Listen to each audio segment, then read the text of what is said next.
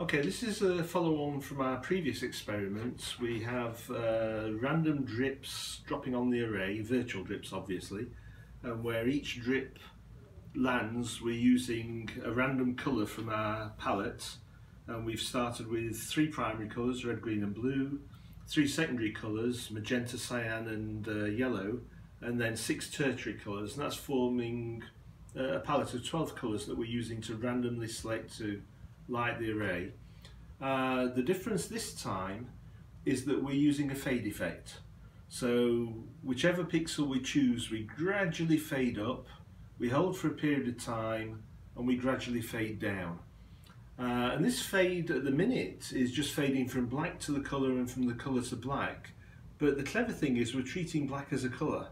So the fade routine we're using will fade from one colour to another colour, it doesn't matter which colour.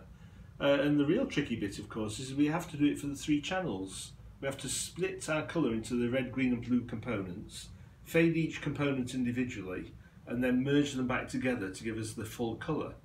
And again, maybe not too exciting at the moment, but this is a start of things that we'll be developing in future experiments.